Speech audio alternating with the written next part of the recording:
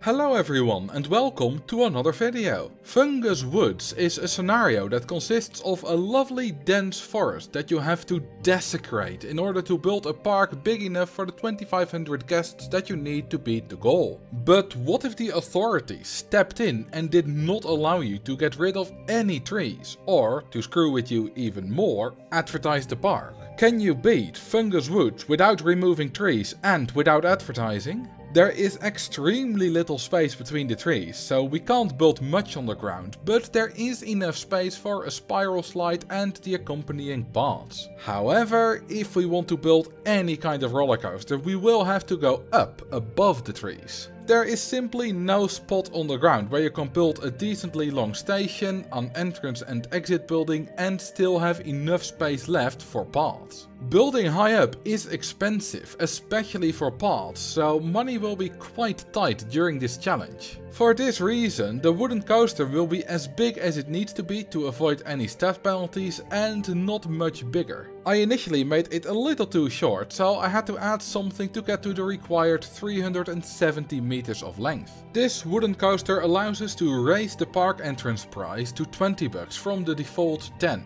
This is what makes the money in this challenge so tight. We have the cash machine available, so if we charged for the ride, guests would consistently keep on spending and spend hundreds of bucks in the 4 years that this scenario takes. However, here we charge for the park entrance once, and after that we only make a little bit extra from stalls. But at the very end, even the most frivolous guests will not have spent more than about 30 or 40 euros on shops and stalls. Advertising would help a lot here, but since we can't do that, we'll need to consistently build cheap and decent rides to attract new guests. One such ride is the side friction coaster. Fungus Woods is themed as being very rustic and old-fashioned, so you're not getting any big steel coaster types or any thrill rides at all. Instead, we'll have to do with the likes of the side friction coaster and its less appealing cousin, the reverser coaster. Very similar rides, but the side friction looks better and feels more pleasant to build with. This time I will not connect the queue line to the path on the ground and instead start working on a second level that's above the tree line. Before we build another coaster next to it, let's build a second flat ride in the clearing that the merry-go-round is in. The crooked house fits nicely here, but there is a line of trees in the way that prevents us from easily connecting it to the path near the exit of the merry-go-round. Instead, we have to connect it much further away and then build an underground path connection between the two flat rides. This will happen many more times as trees are bloody everywhere.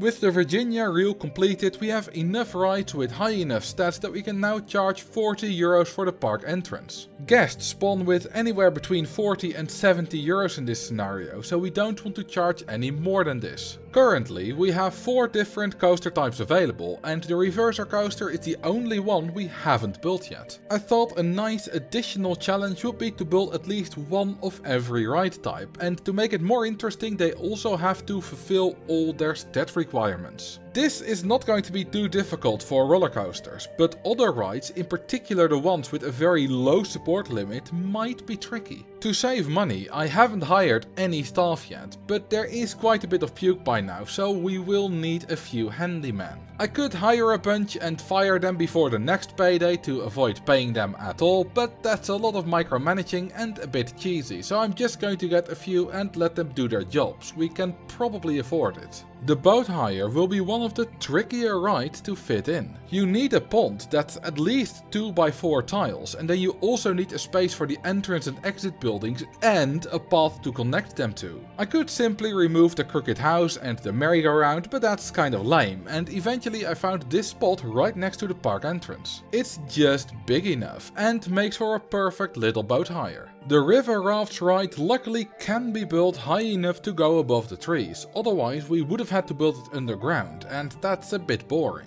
Right now the entire park is basically one big dead end, which is not ideal, so let's turn it into a loop. The problem is, how do we figure out a way through the trees? You can barely see where the gaps between the trees are and it's very easy to run into a dead end. But then I suddenly remembered that you can see trees on the map, and by zooming in on it a lot I might be able to solve it like a maze and find the best path. And I did. I found a path that only requires one short underground section, after which it snakes through the forest to the back of the park. Earlier I mentioned that the river rafts ride can luckily be built above the trees, but no such luxury is provided for the monorail cycles. Without access to tiny turns, this ride will never ever fit on the ground, so the only remaining option is to build it below the ground. Unfortunately, I am not very bright and built it only 2 units below the ground, leaving not enough clearance for the entrance and exit buildings. It's by pure coincidence that there are 2 tiles without a tree on it next to the station where I can raise the land in order to make it fit. I built a fairly long queue line with TVs to potentially store some guests, but despite the low throughput, this queue line will never fill up as the ride is just too unpopular. A little while later we unlock our 5th coaster type, the wooden wild mouse. This is always a great pleasure to build with, and this time is no different. The low support limit is a tad restrictive here, but it's still manageable. Immediately after we unlock the 6th and final coaster type, the steeplechase. We are still able to research more coasters, but those will all be different trains for types that we already have.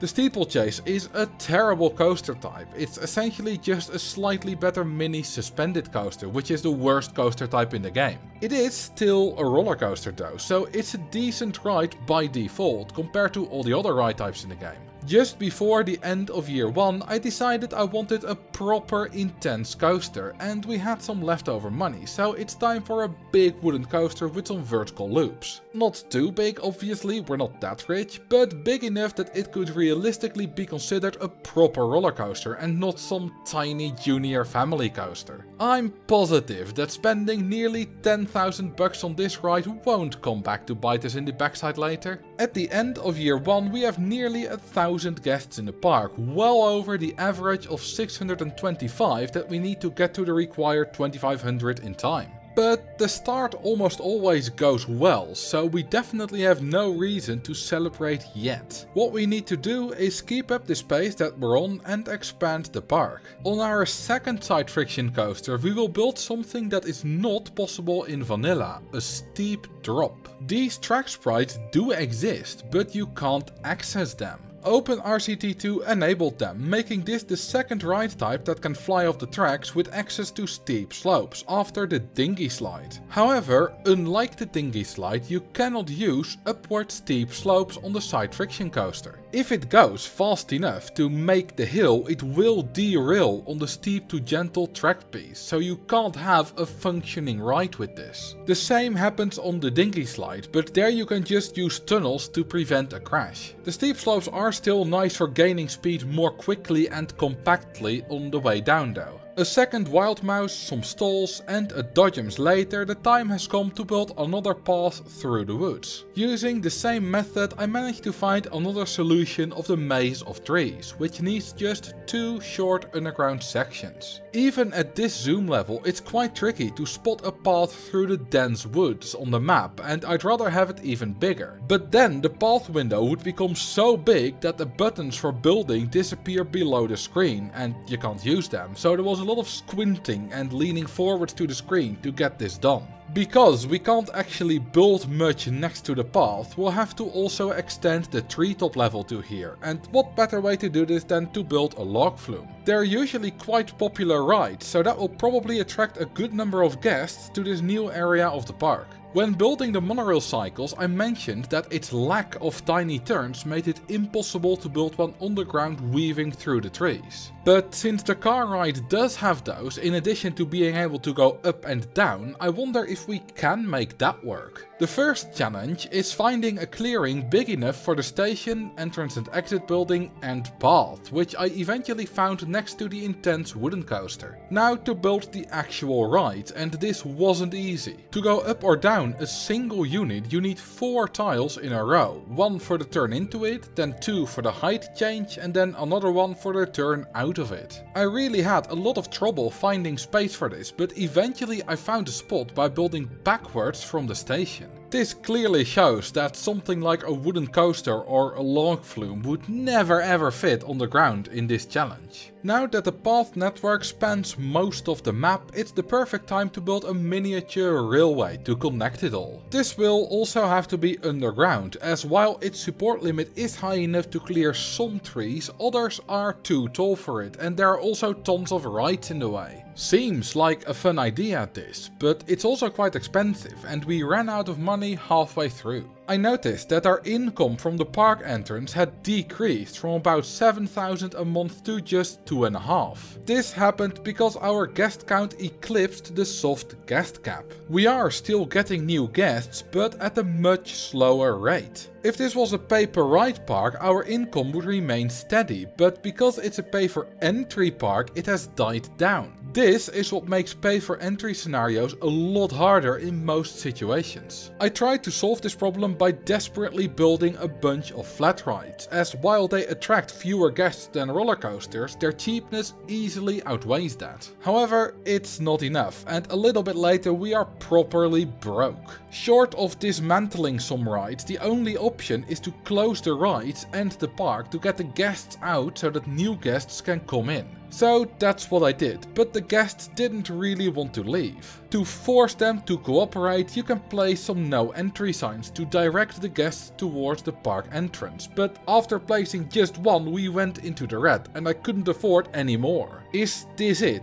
Is this where we strand? Not yet, as a few guests actually have left, so we can briefly reopen the park to earn enough money to afford more banners. This works, and guests are finally leaving the park. A month after we first closed the park, over 1,000 have left, leaving us with just a few hundred. So much for being on track for the goal, I guess, but at least we can now earn money again, and new guests should spawn quickly enough to still get us to the goal in time. With this money we can complete the railway, and this time I did build it low enough to leave enough space for the 4-unit tall entrance building. Acquiring the money for this ride was difficult, but building the thing itself was quite easy, as there's nothing in the way underground. What's not so easy is finding a spot for the queue line and exit path to connect to the main path. It's very difficult to find those spots, and we can't even use the map here as underground stuff doesn't show up on it. Eventually I do manage to find a suitable connection for all 4 stations, and our transport ride, that guests won't actually use as a transport ride but as a regular ride, is ready to open for business. The upper path level still isn't entirely complete, so let's build a second reverser coaster in the place where we still need a connection, so that we actually have a reason to build path there. This is how I often work. I spot a place that I want to expand to and then first build a ride before building any path. This prevents me from having to delete the path and rebuild it if I need more space than I initially thought. You do have to be careful to leave space for the path while building your ride, as otherwise you can box yourself in. We have built almost all available ride types by now, but one we don't have yet is the ghost train. I'm not going to try to find a spot on the ground again like we did with the car ride, so above the trees it will have to go. There won't be much ghostliness on this ride, but we will have a few tunnels to at least make it a little bit distinct from the car ride below it. I guess the trees are slightly scary? Well, they would be at night, but unfortunately night doesn't exist in this game.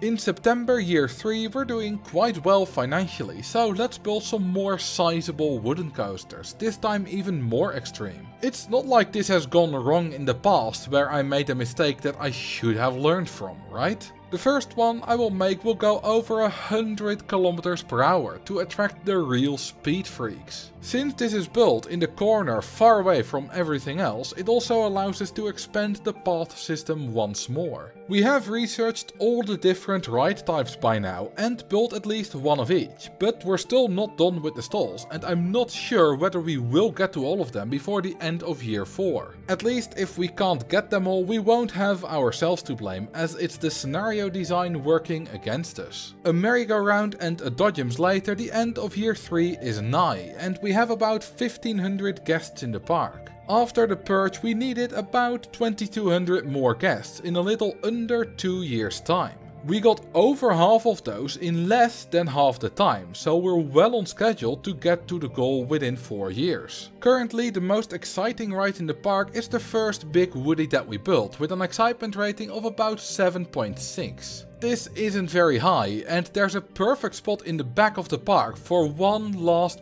big wooden coaster. This will be the most exciting and exhilarating ride in the park, and we're going to use interlocking vertical loops to help us achieve that. The reason this gives such a massive excitement bonus is that it's essentially 3 bonuses in one. There's a bonus for having any track going through your vertical loop, having your track going through any vertical loop, and having your vertical loop interlock with any other vertical loop. By interlocking loops with yourself, you immediately qualify for all 3 of these bonuses at once, giving you tons of extra excitement. It's enough to give this coaster a massive 8.68 excitement rating, over a point higher than the second highest. It also has the highest intensity rating, so it really is the perfect ride for thrill seekers. There's not much space left now, but still enough for another narrow wooden coaster. The soft guest cap of this park is well over 2500 already, but when a ride is broken down it doesn't contribute, and I don't want to take any risk, so I'm going to keep building rides until it's at least 3000.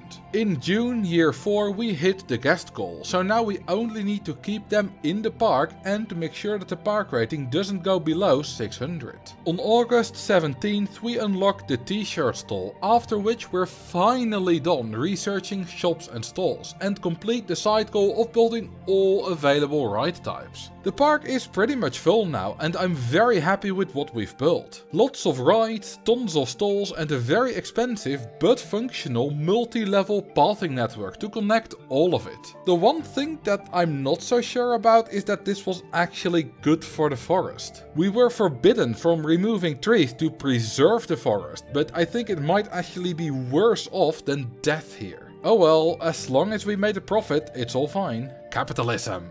And make a profit we did. At the end of year 4 we have over 3000 guests in the park and nearly enough cash in the bank to pay back the €30,000 loan. This challenge wasn't easy, but in the end we do beat the scenario with a reasonable margin and some great rides. To see another scenario challenge, click here to see me try to beat Ghost Town using just a tiny 15x4 area to build all the coasters in. Thank you for watching, and I will see you in the next video.